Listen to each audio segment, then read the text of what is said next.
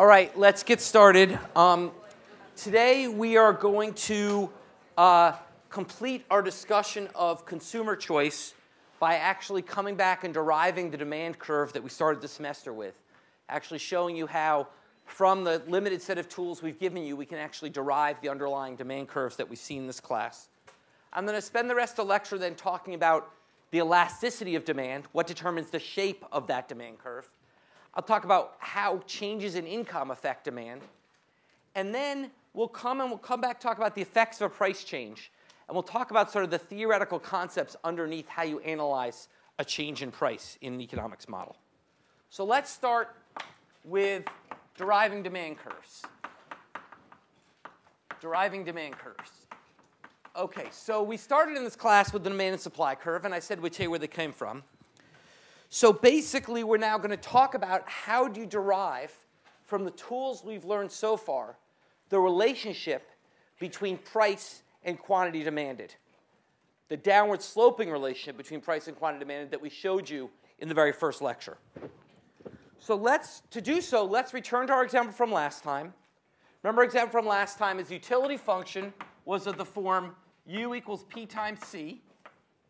Okay? Your parents had given you an income of $72 with which you could buy pizza and cookies.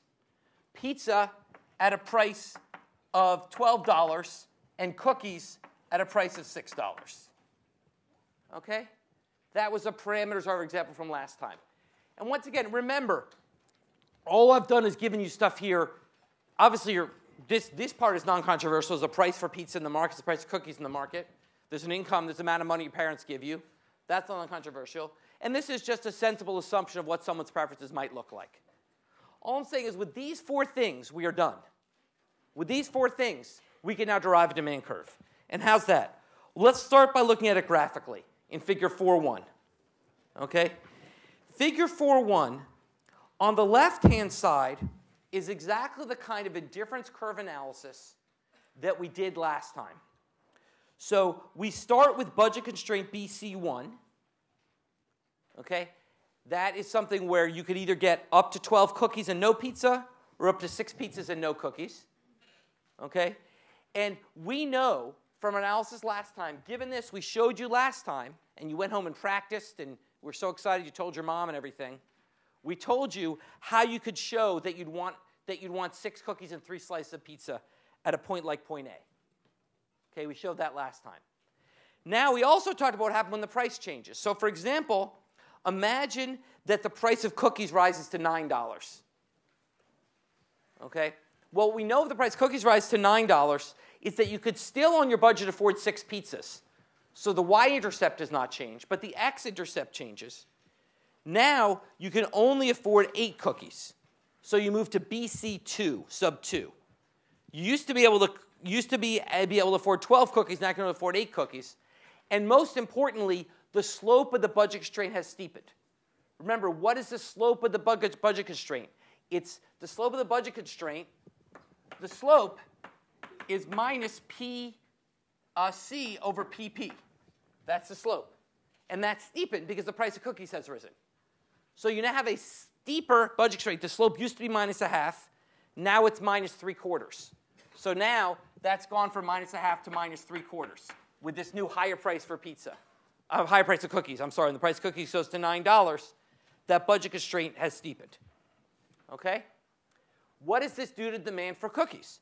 Well, we find the highest tangency of your indifference curves with this new budget constraint, and you could solve mathematically to show that that will occur at point B, where you will choose to continue to have 3 slices of pizza, but to only have 4 cookies.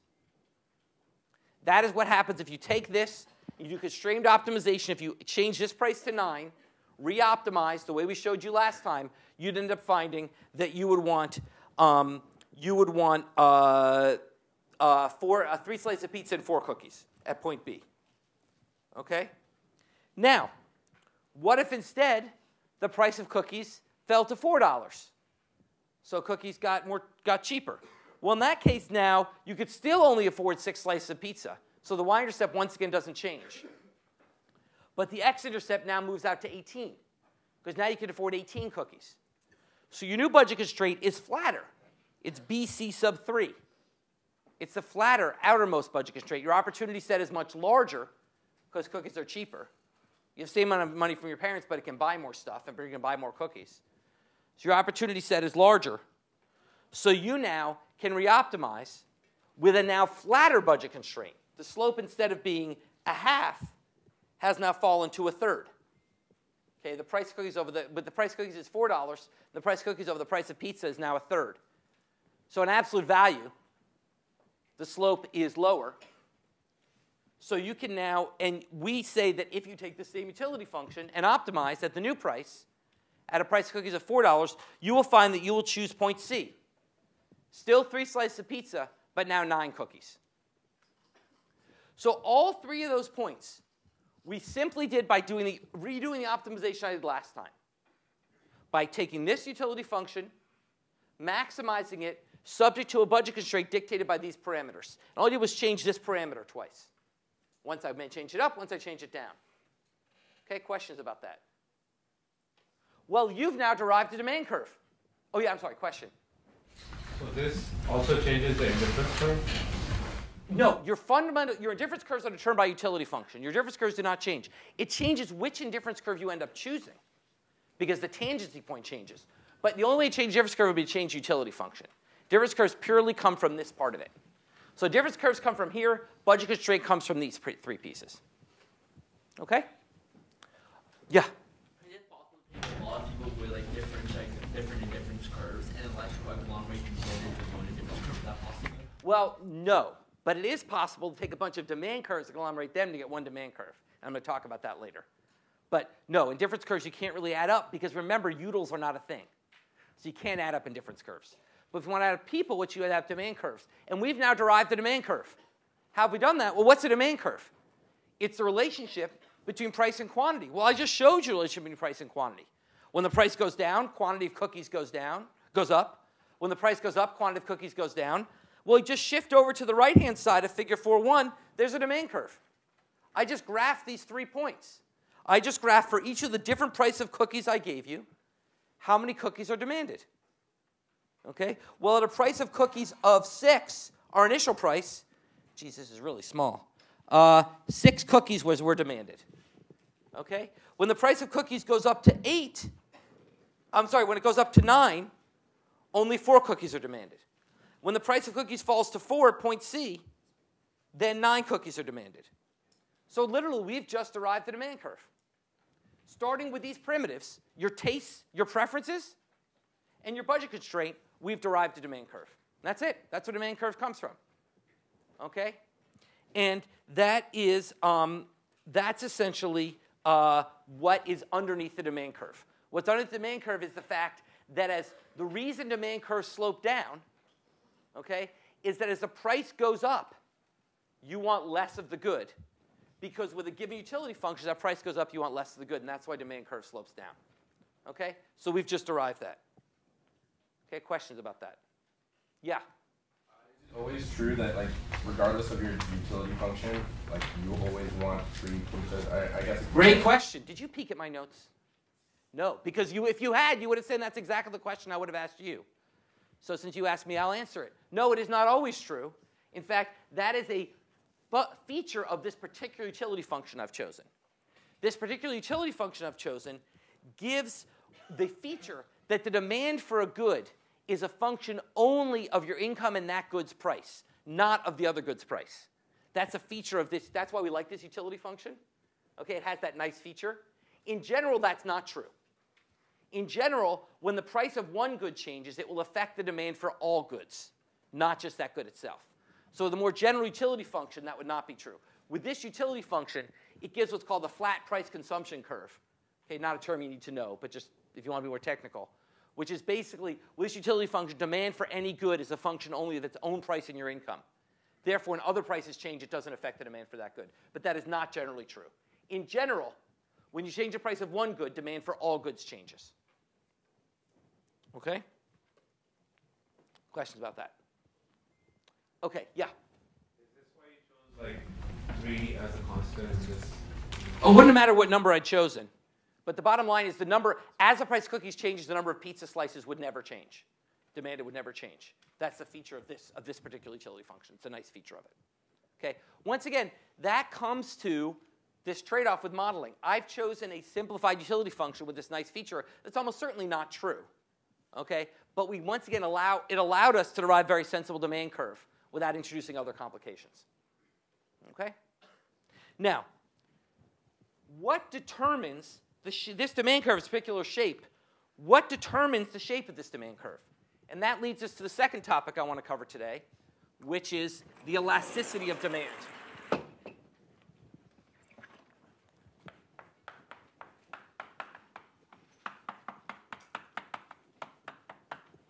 The elasticity of demand. What determines the shape of a demand curve is what we call the elasticity of demand, which we define the elasticity of demand, epsilon, as delta Q over delta P over P. It's the percentage change in quantity for a percentage change in price. So for example, if quantity falls by 2% for every 1% increase in price, that's an elasticity of demand of -2. Elasticity of demand, as long as demand curves are downward sloping, is less than 0. Because the price goes up, quantity falls. Okay? So elasticity of demand is less than 0. Okay? And less than equal to 0. Less than or equal to 0. Yeah? Is this the change in quantity over the new quantity? Great question. When we're doing this, if we did it in calculus, it would be infinitesimal epsilon change. So it wouldn't matter if it was new or old quality. When you do it discretely, use the old quantity. Okay, so I should say Q0 and P0. Once again, if you did this in calculus, which is the way we're sort of thinking about an underlying intuition, it's an epsilon change, so Q0 and P0 are epsilon. It doesn't really matter. But if you do it discretely, you'd want to use Q0 and P0. Okay, these are great questions. Keep them coming. Okay, now, whenever we think of constants like elasticity, it's always useful to think about the extremes. So what are the extremes of this measure? One extreme would be if the elasticity of demand was 0. We would call that perfectly inelastic demand. Would be epsilon equals 0. Now, extremes never exist in the real world. Okay? But there are cases that come very close.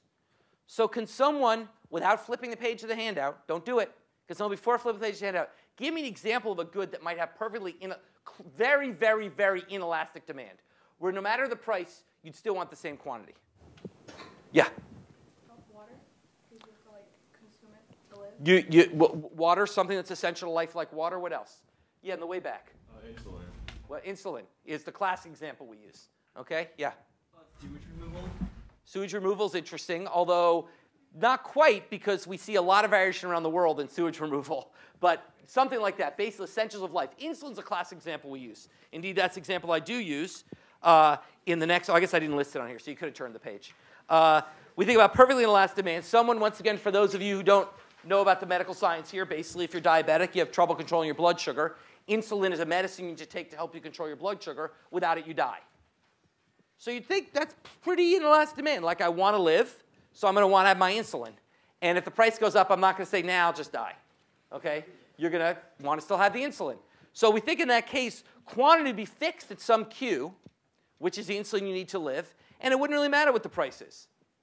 So elasticity would be 0. You have a perfectly inelastic curve. Quantity would not change with price. Okay? Basically, that would happen when there is no plausible substitute. Okay? The reason water's not as good as insulin is because I can drink something else. And sewage removal, I can do other things to deal with the sewage in my house. But insulin, there is no substitute. I die. Okay? So basically, the bottom line is when there's no plausible substitute, demand be perfectly inelastic. Likewise, we consider, yeah? Can there be like multiple companies that sell insulin? So like if one say increases the price, they would shift to another. Okay, but this is a market. That's a great point. I'm just doing this as, let's actually imagine there's one company for now. You're right. I'm not doing choice across companies. Okay, so that would be perfectly inelastic. We can also consider the other extreme, perfectly elastic. So what's an example? Perfectly elastic demand perfectly elastic demand is that epsilon equals negative infinity. Okay? So what would cause perfectly inelastic demand? So people raise their hand and tell me. Perfectly elastic demand, I'm sorry. What would cause perfectly elastic demand? What would cause it? I'm just going to try to spread it around a little bit. You two have been good with it. Yeah? Would it be something that's like very not necessarily diamonds? Well, that's interesting. I mean, it wouldn't, that's not, I'm going to come to that, but that's something where demand would be less elastic, but not close to perfectly elastic, because basically, well, let me ask the question this way. What would drive a good to very, very elastic demand in general? Yeah. When it has perfect substitution. Exactly. Perfect substitutes. Diamonds, don't have perfect substitutes. I mean, we're increasingly making fake diamonds that are better and better substitutes, but a real diamond still doesn't have a perfect substitute. So what does? What's an example? What's something with a very good substitute? Yeah. A spork. A spork. There is no I am insulted that you would suggest that the great spork. You need two different things to replace a spork. Like you never. Yeah, but then you have to buy a spoon and a fork. No, I reject your spork suggestion. I'm just joking. No, what else? What else? What is something that's really good substitutes? Yeah. Like off-brand medication. Yeah, something which is an off-brand medication, or I like to think of like a fast food. Okay, like fast food burgers have pretty good substitutes. Fast food pizza. Okay. Basically, it's hard to think of an extreme example. Nothing's ever perfectly elastic. But things which have very good substitutes, okay? Typically, this works well when we think across brands. Okay, if you think about different brands of gum, geez, I mean, who the hell cares? Or different brands of fast food, yeah. What about something like a $5 gift card, where after $5, nobody's gonna buy it? That's a separate issue. Let's come back. That's sort of that's like a weird kinked budget constraint. That's not really about substitution. But the bottom line is, we don't need more examples. The bottom line is, the key element and we show that in figure 4.3, that's going to be a horizontal demand curve. With a perfectly elastic demand, you have a horizontal demand curve, and therefore, price never changes. Because with a perfectly elastic demand, it's sort of a weird way to think of perfectly elastic demand. The way it works is if I ever charge a price 1 epsilon above someone else, I'd lose all my business. And if I charge a price 1 epsilon below everyone else, I would have the entire market. Because if it's perfectly elastic, like if one pack of gum, I don't know what these stupid gum thing, Orbits and Ellipse or whatever, if they charge like a penny more than someone else, no one would buy them. They'd go out of business. Okay, that's the idea here. And that's why the price can't change. The price is fixed. If anyone deviates from that price, boom, they either lose the market, get the whole market. Yeah.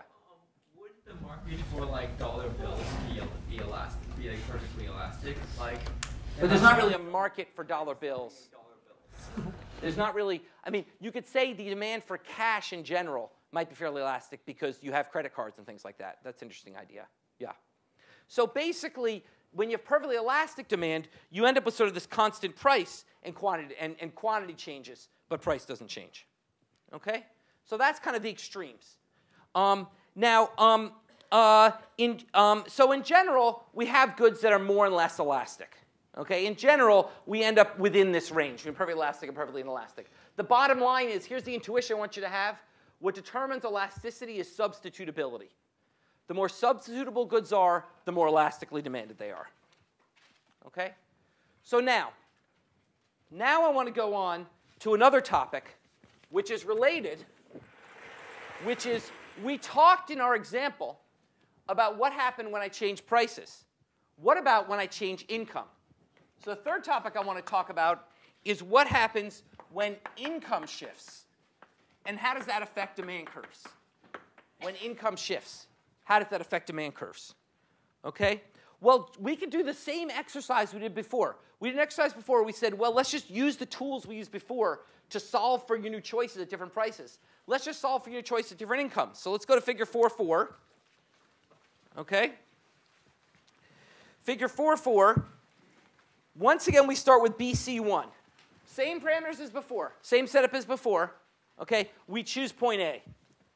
Now let's say I raise your income from $72 to $96. You've done well. Your parents are giving you more money. $96. Well, in that case, you will choose to have both more pizza and more cookies. Given this utility function, you will choose point B. Okay? You will choose point B. Okay? Likewise, if I lower your income from $72 to $48, then you will choose point C. Okay? So as your income goes up, you'll choose more of both. As your income goes down, you'll choose less of both. Okay? So now, once again, you'll notice this. Well, let me come to that. So basically, what that says is I can trace out the relationship between how your income changes and how your demand for cookies change. I can then graph that on the next graph and generate what's called the Engel curve. The Engel curve is the relationship between income and quantity demanded. And we'll come back to why this matters. Okay? The Engel curve is the relationship between income and quantity demanded. Now here the Engel curve is linear. Once again, that's just a feature of this utility function. In general, it doesn't have to be linear. But here the Engel curve is linear. That's just because of the way we struck this utility function. Okay? And the slope of the Engel curve is what we call the income elasticity of demand. Okay?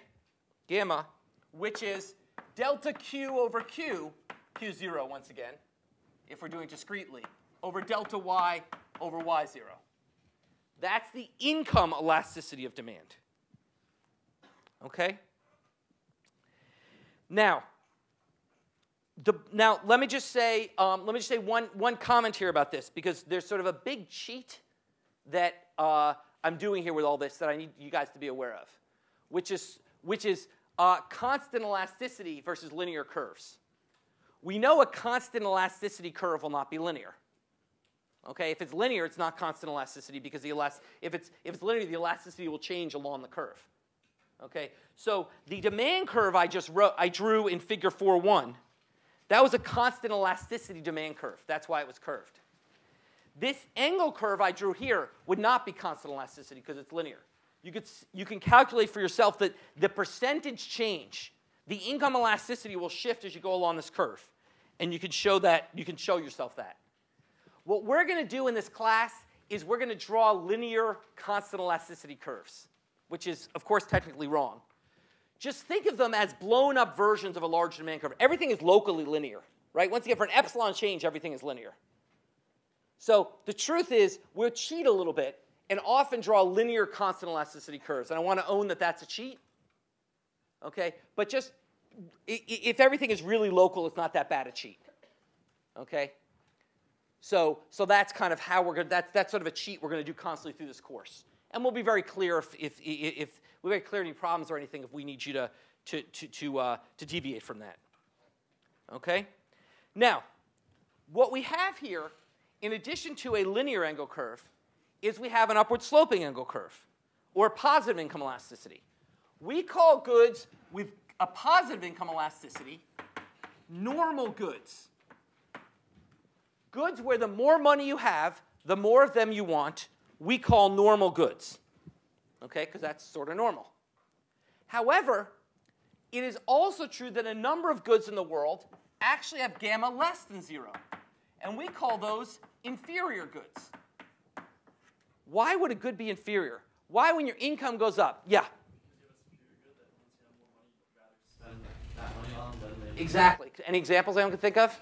Yeah. Maybe on like fast food at a restaurant dining, like there's a minimal amount of food you have to eat, and then they'll pick your fast food, and then it has to get more money. Exactly. Great example. Yeah, in the back. Omega watches versus Rolex watches. I wouldn't think of them as inferior. Either of them as inferior. Relative, they may be inferior, but obviously, when your income goes up, you're not going to suddenly, you're going to want more of both. Okay. Whereas fast food, you actually would want less of it as your income goes up. Literally, you will eat at McDonald's less if you're richer. You're not going to have fewer watches if you're richer. Okay? So the bottom line is that inferior goods, you're actually getting to, it's a bit subtle when you think about different goods of the same kind. Let's think about classes of goods rather than brands of goods.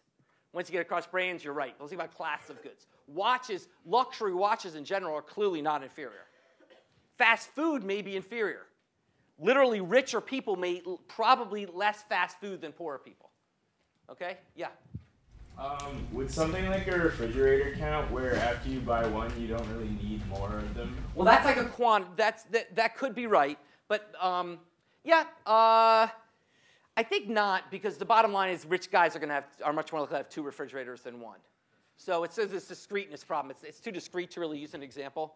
But I think fast food's a great example. The classic example we use is potatoes. Okay, where like in the old days, like before fast food, like that was the cheap, filling, shitty tasting food stuff that guys sort of ate all the time. And now, like when they have money, they say, I'm going to move on to steak, and they eat less potatoes. Okay? So something where essentially you'd rather shift to something else, you have more money, is inferior. Okay? Now, moreover, within that, within normal, we're going to draw a distinction between what we call luxuries and necessities. Luxuries are going to be good where gamma is greater than 1, and necessities, gamma is less than 1. So we're going to say, essentially the question is, proportional to your budget, what happens if your income goes up? In other words, do you spend more and more? They're both normal goods. The richer you are, the more you buy of it. But a luxury good is you spend even larger share of your budget on that good as you get richer. So that'd be luxury, like watches, boats, maybe refrigerators, etc. Things where the richer you get, the more of your budget you spend on it. Necessities are things like food, where clearly rich people spend more on food than poor people. But they spend a smaller share of their budget on food than poor people. Okay? So it goes up, but it doesn't go up proportionally with your income. It goes up less than proportional with your income. Yeah? Luxuries refer to some sort of like human necessities, in the sense that like if you're more like wealthy, you might buy more like name brand food or something like that and spend more on that. Yeah, once we get into brands, you can absolutely see that. You can think of luxury brands and necessity brands. Absolutely. But if we stay with categories of goods, then let's think of jewelry as the canonical example here, and sort of food as the canonical example here. Yeah. Do you have any example of something that's like near the border between luxuries and necessities? There's a huge industry in estimating these elasticities of demand, so I'm sure there's an answer to that. I don't have it off the top of my head. All right? So that's basically, so now I've given you the underlying tools of consumer demand theory. I've told you how to decide what quantity a consumer wants. I've told you how you can use that to derive a demand curve. I've explained the shape of the demand curve. I then talked about what happens as your income changes, and talked about the shape of income, of the income elasticity. Now I'm going to put this together to come back to revisit something you think you already know the answer to, which is what happens when a price changes, the effects of a price change. Now you might say, well, that's sort of silly. We already did that once this lecture. We already did when we derived the demand curve, effects of price change. When we derived the demand curve, we did some price changes, right? I showed you what happened as the price of cookies change. But in fact, we cheated a little bit and we didn't cheat.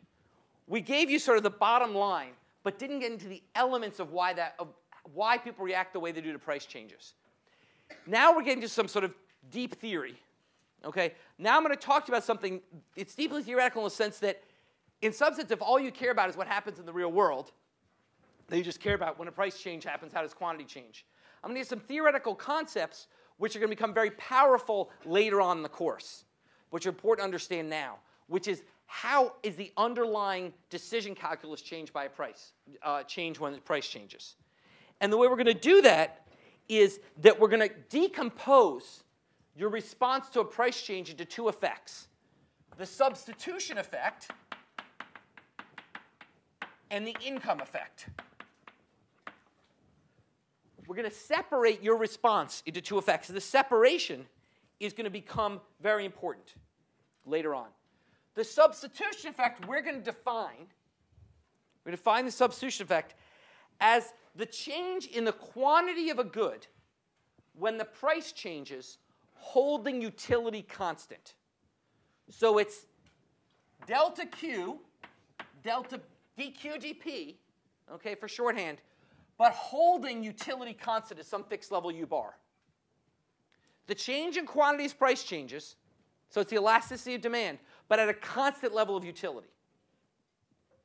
The income effect is the change in quantity of a good as income changes. Change in quantity dy, which is the income elasticity we talked about. Okay? The change in quantity as the income changes. Okay? And this is actually, technically, it's multiplied by the initial level of income. We'll learn about this in section. But that's technically how the income effect is defined. And you'll come into section about why that is. But we're going to decompose this. So that's sort of confusing. So let me start with graphically to understand it. So let's go to figure 4, 5. One of our more complicated figures. Okay? We start at budget constraint 1. Same parameters as always. All the math here, all this graphical stuff follows from the math using that utility function and these prices and income. Same as before. So we start as before at point A. Your tangency is the best package you can have given that utility function is 6 cookies and 3 slices of pizza. Okay? Now let's imagine the price of cookies rises to $9. The price of cookies in our example, price of cookies goes from $6 to $9. Okay, that's the example we're going to analyze. Now we know from before that will ultimately move you from 6 cookies to 4 cookies while holding pizza constant at 3. So we know you'll end up at point C. We did that before. But actually, 2 things are happening to get you there. The first thing that's happening is the substitution effect, which is the change in prices with utility constant. And how do we measure that? We want to ask, given that the price changed, but the utility's constant, what's the new quantity you choose? What does utility constant mean in this graph? What does it mean to utility constant? Let's get some other folks involved here. What does it mean? Yeah. Same indifference curve. So what we want to do is ask, given the new prices, but the old indifference curve, what quantity would you choose? Well, the way we do that is we find the tangency between the new slope of the budget constraint and the old indifference curve. And we do that by drawing sort of an imaginary budget constraint, BC prime. BC prime is a sort of imaginary budget constraint. It's not a real budget constraint, but it has the slope of the new budget constraint, but is tangent to the old indifference curve. That's the key thing. BC prime, the imaginary budget constraint, the dashed line, has the slope of the new budget constraint, same as the new price ratio. So the slope is the new price ratio.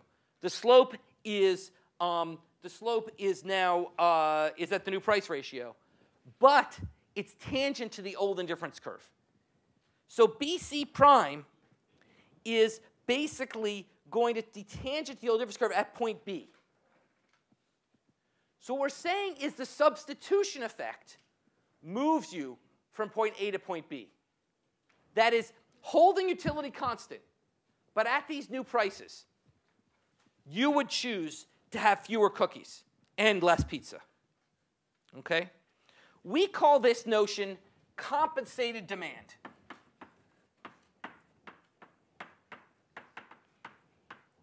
Compensated demand. That is, I'm compensating you. I'm holding your utility constant. I'm saying price of change sucks for you. You're worse off. Your opportunity set's restricted. But I'm going to compensate you by holding your utility constant. So we call this compensated demand. Your compensated demand would mean that when the price goes up, you would choose to reduce your consumption of cookies from 6 to 4.89. Okay? Now, here's the key thing about substitution effects. We can sign them definitively. They are always negative. The substitution effect is always negative. Okay? Substitution effect is always negative. The income effect could go other way. We'll show that. Substitution effect is always negative. Okay? We can see this in 2 ways. Graphically, think about it this way. You have to be tangent to the same indifference curve with a higher sloped line. So you have to move to the left. Right? If you're tangent to the same indifference curve with a line with a higher slope, it's got to be to the left. So that's a graphical intuition. Mathematically, it's worth writing out the steps because it helps us. That's why we teach us here. It helps remind us of our consumer theory. Okay? Step 1, you're at this new tangency. Okay? Step 2, we know that at any such tangency that's optimized, the marginal utility of cookies over the marginal utility of pizza equals the price of cookies over the price of pizza. We know that's true at any tangency. Okay, because that's the optimal choice. Step 3, we know PC over PP is up. Okay, I just said that in this assumption, so the price of cookies is up. Therefore, that leads to step 4, which is that MUC over MUP must be up, because it's still equal. Well, how do you raise the ratio, the marginal utility of cookies to marginal utility of pizzas? How do you accomplish that? By having fewer cookies and more pizza. The way you get, so that means, that implies that cookies are up, cookies are down and pizzas are up. And/or pizzas are up. Okay? How do you get that ratio to be higher? Well, remember, this is why I do this math here. Remember the key intuition. More cookies means lower marginal utility of cookies. The more cookies you have, the less you care about the next cookie. So I want the marginal utility of cookies to be lower. If I want the marginal utility of cookies, to be higher, I've got to have fewer cookies. Or I've got to have more pizza. Or both. Okay? So the substitution effect is always negative.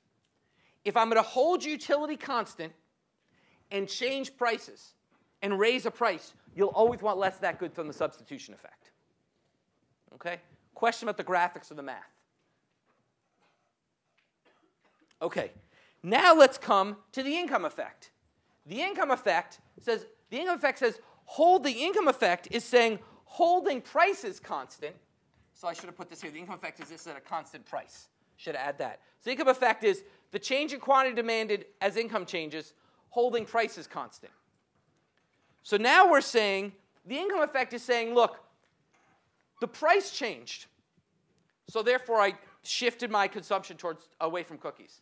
But the other thing that happened is I got poorer. They might say you didn't get poor, your parents didn't send you less money, but remember, your opportunity set restricted. You effectively are poorer because this price went up. How do we represent that? Well, we can exactly represent that by the shift from BC prime to BC2. Because BC prime and BC2 have the same slope. That shift is just the income effect. So that's holding the prices constant.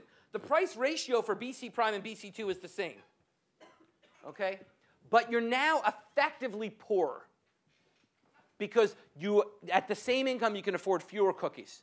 So you're effectively poorer. So now your income's effectively falling. And at that new budget constraint, with that new lower effective income and higher price ratio, you choose point C. So we got from A to C, just like I told you before, but we actually get there in 2 steps. One step is sort of the relative change in prices cause you say, ooh, I want to get away from cookies. The other say, I'm poor, so I want less of everything, including cookies. Okay? So one is the price effect, one's the income effect. And it matters, these 2 effects matter. Now in this case, they don't matter because they work together. In this case, you might say, well, look, why do I care? You know, the bottom line is number of cookies fell by 2. Substitution effect work together. Why do I care? Well, you might care because if the income effect because if the good is inferior, then the income and substitution effect work against each other. If the good is inferior, then the income substitution effects work against each other rather than with each other. To see this, let's go to figure 4.6. Now we're going to totally change our example. Okay? Now we're going to choose between steak and potatoes. Totally different example. Steak and potatoes. You start at budget constraint BC1. Potatoes are $1 and steak is $5. So in our new example, I'll put this up here. In our new example, we've got the price of steak is $5. The price of potatoes is $1. Okay, and your income is $25. That's our new example. Okay, in that case, you will choose, and this is a different utility function. It's a totally new example. I'm not expecting you to understand the underlying math here. I'm just showing you an example of something that might be true. Okay, so you choose point A. You choose 7.5 potatoes and 3.5 steaks. Okay, given those prices. Now we're going to say, what happens if the price of potatoes goes from $1 to $3? The price of potatoes goes up. Well, 2 things happen. First of all, the change in compensated demand moves you from point A to point B. How do we know that? Because we draw a new imaginary budget constraint that has the new price ratio, but is tangent to the old indifference curve. So you're point A to point B. So the substitution effect lowers your demand for potatoes from 7.5 to 4. But the income effect raises your demand for potatoes. Now the income effect means you actually move back from 4 to 5. On net, you're still having fewer potatoes, but the substitution effects went opposite ways. Why? Why did the income effect cause you to want to have more potatoes? Substitution effect wanted to have less. Yeah? Price potatoes went up, so you're effectively what? Poorer, right? And when you're poorer, how does that affect your consumption of inferior goods? You want more of them, right? So price potatoes went up, so effectively you're poorer. Now when you're poorer, in our previous example with cookies, you want fewer cookies than a normal good. But potatoes are an inferior good. So as you're poorer, you want more of them. The income effect goes the opposite way of the substitution effect. That's where this starts to get interesting. The income effect always goes the same way as the substitution effect. This is sort of just a purely useless theoretical exercise. It gets interesting when the income effect goes the opposite way of the substitution effect. Yeah? Oh, hold on. I'm getting there. Okay? So, yeah. Different utility functions will give you different. You have to have a different utility function to get the good to be inferior. So utility of a steak of potatoes is not going to be square root of. You won't get inferiority with square root of p times s. So it's a different utility function. I mentioned that. I think it's a different utility function. Yeah. It's a different utility function that makes potatoes an inferior good mathematically. Exactly. So basically, your intuition, I gave you the intuition why they're inferior, but mathematically it would occur because we'd have a utility function. The utility function would generate an inferior good would be a different looking utility function. Not off the top of my head. But we'll do it in section. Okay? So the bottom line is, yeah. Studying the price of steak and potatoes, is it that they both provide similar nutritional value? Because one potato is not necessarily equal to one steak, but the price that you're setting, $5 for the steak, is equivalent in terms of my health and will fill me up as much as. No. I'm not saying that at all. I'm not writing down a health function. I didn't write it down. It's a utility function. It's about filling up. It's about taste. Steak maybe leave me hungrier, but it's way better. So it's not about what fills me up. Literally, all I'm saying is, given my utility function, I don't have the utility function written down, but given my utility function, I was choosing a balance of mostly potatoes and some steak. Now the price of potatoes goes up, I end up wanting fewer potatoes, but not as few as you might think from the substitution effect because potatoes are inferior. Yeah? Earlier you said that substitution, the price is constant. No. What I'm saying, the income effect is holding the price constant. What happens to your demand? So holding the price constant, what I mean by that is moving from BC prime to BC2 is the income effect. Holding your price constant. So the price change is reflecting the substitution effect. That's reflected in moving from BC1 to BC prime. The income effect is holding the price constant that is given that same slope of that imaginary new budget constraint. You're now poorer. So that's why, it's once again, it's a hard thing to wrap your mind around. It's theoretical. But the notion is when a price changes, two things happen. It changes the relative desirability of two goods, and it changes your income, your effective income, your opportunity set. Two things are happening. Okay? Yeah? First, when a price first changes, you immediately substitute, so you keep your... They both happen at the same time. Let's be clear. This isn't sequential. This is happening in real time. It's not like you said the price went up, I'm going to compute my, it's happening in real time. It's just we're decomposing into two effects. And the reason we're doing that is because once goods are inferior, this decomposition becomes interesting. Okay? So let's think about, I like to think about this in sort of a simple table to help sort of remind you how to think about this. So let's think of a simple table. Here we have the price change. Okay? So the price can go up, or the price can go down, up and down. Here we have the substitution effect. Here we have the income effect. And here we have the total. Okay? Well, in the case of a normal good, so in the case of a normal good, if a good is normal,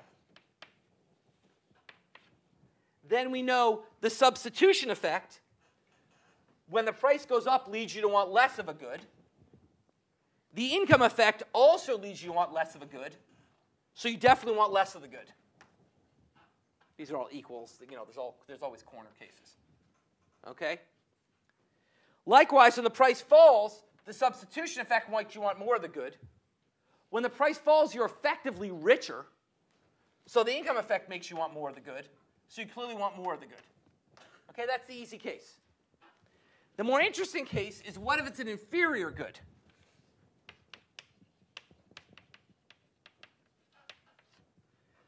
Now, if the price goes up, the substitution effect is the same. Substitution effect is always negative. A higher price means you substitute away from the good. But the income effect is now positive. So the net is unclear. Likewise, if the price goes down, the substitution effect is always positive. You always want more of the good if the price goes down. But the income effect is now you want less of the good. Why? Because you're richer.